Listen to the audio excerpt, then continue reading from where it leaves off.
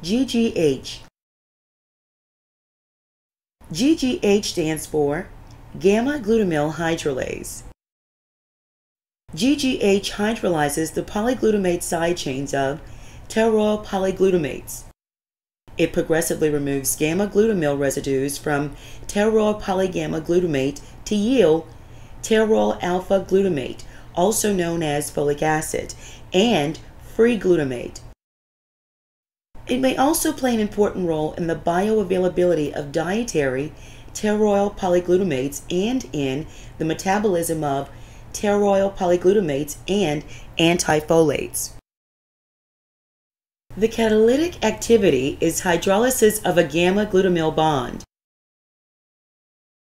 The molecular functions are exopeptidase activity, response to drug, response to insulin, proteolysis, response to ethanol, and response to zinc ion. Diseases associated with GGH are tropical sprue and pulmonary neuroendocrine tumor. GGH is most active at acidic pH. Human GGH showed higher activity toward the pentaglutamate derivative of methotrexate and had a little activity against the diglutamate derivative. Expressions of GGH are high in the tissue of the liver, kidney, and placenta. Expressions are low in the spleen, small intestine, and peripheral blood leukocytes.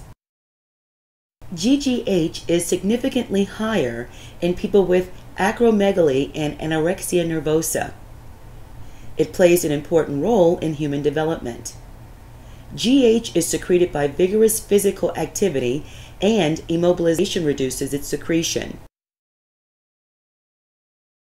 If you have any concerns about this gene, contact a practitioner who understands epigenetics and nutrigenomics. We hope that you've enjoyed this S&P bit.